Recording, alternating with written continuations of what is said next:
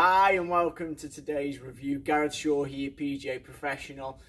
And what I've got is a club that I've been testing the range of clubs from this brand. So this is Lag Shot, and you've seen it from my previous reviews. If you haven't, check it out, the review of the Lag Shot 7-iron.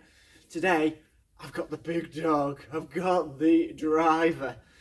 This is probably the most daunting for me in the range, but also what could be the most beneficial to your game. The advertising, the promotion of this club says you're going to get an extra 20 plus yards out of this golf club, and we're going to be testing that today. So we're going to go downstairs at Going Golf in a moment. We're going to hit some shots with my driver and get some numbers. Then we're going to use the Lag Shot. Then we're going to go back to my driver and see if we can get those extra 20 yards. Ultimately, I think this is the most beneficial out of the range because the driver is something that people out there really want to improve. And they're maybe a little bit obsessed about distance and getting the distance the most they can out of their driver. So potentially, I think this is one of the clubs where it can benefit you the most, and you'll feel the distance and notice the difference.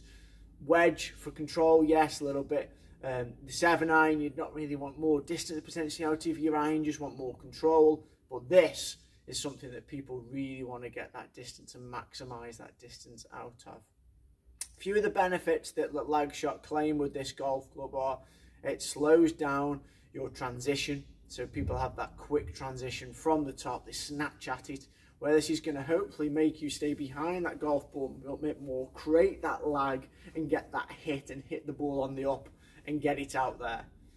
The Whippy driver length shaft droops the club into the slot and the downswing, so grooving a more of a shallower swing plane. Again, encouraging that upward hit, encouraging that ball to launch out there like your aeroplane. Just that start low and finish at its apex, then drop down at those 300-yard markers. That's what we all want out of our driver. A little bit in terms of tempo and timing as well with this club, because it's bendy. You can see that I can bend it like that. Amazing. It's going to help you with your timing, your feel, understanding where the club head is in your golf swing as well, more importantly. And then what it tries to help is generate that more club head speed through you swinging this. Because it's whippy, it's a little bit lighter. So what it's going to allow you to do is get that whip, get that hit, get it out there. And then something a lot of people do with their drivers is a casting motion. So it's going to help you boost that natural lag, not try and kind of throw it at the golf ball. Create that natural load and lag into the golf ball, and then you can hit it out into the stratosphere and hopefully get lots of yardage. This club retails for around about $159.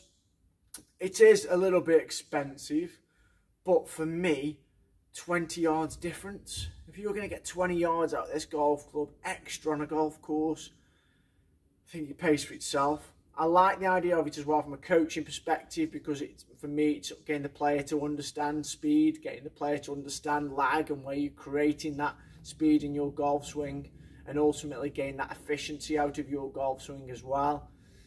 If it's something that you want and you're interested in, give it a go, give it a try. And also what we're going to go do downstairs now is we're going to see if we can notice those 20 plus yards that Lag Shot claiming that you're going to get from about 15 to 20 balls. I just love the concept, I love the idea. It's a feel kind of club, very much a field coach and a field player. And I think if you can get that feedback, that little bit of artistry in your coaching with your clients to understand where that club head is and what's going on at impact, brilliant. Give it a go, give it a try, visit Lag Shot, see their club range. They've got the driver, the 7-iron, they've got the lighter ladies golf club as well, and they've also got a wedge. Let's go downstairs, let's go and check out and see if we can get those extra 20 yards from the Lag Shot driver.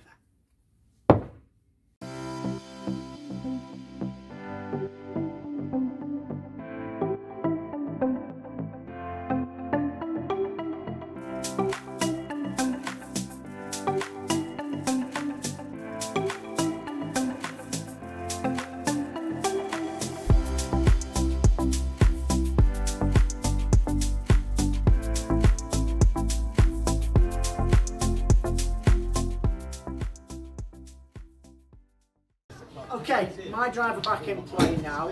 Our average before was 268. Let's see if we get any more distance, see if we can get to that magical 20 yards further after using the lag shot. It's maybe a big advantage because he expect from us. Oh, certainly, John. Can we get more? The European Tour season finale, latest opening round in July. Yeah, seeing a little bit more, couple further yards in terms of the carry. What I like about it is it just gives me that feeling of load. Then I can hit it. So at the present moment, I don't really care about the distance because what I'm getting is the feedback from the previous golf with the lag shot. That load and that hit, that explosion through the golf ball, which I love the sensation, love the movement. They're putting a better swing on the golf ball. And for me, having that sensation, that feeling of coming into the ball with that power, with that pace. And I think over time you could train yourself a little bit more kind of strength training, power work, with in conjunction with the lag shot, you could get some more distance out of it.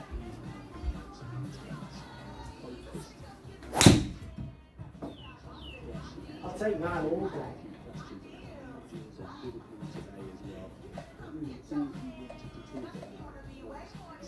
I've probably got 5 yards out of it, which is fine, because I've been using it probably for half an hour. Give it a go, check out. I'm going to give it some more work on mine. Catch you soon.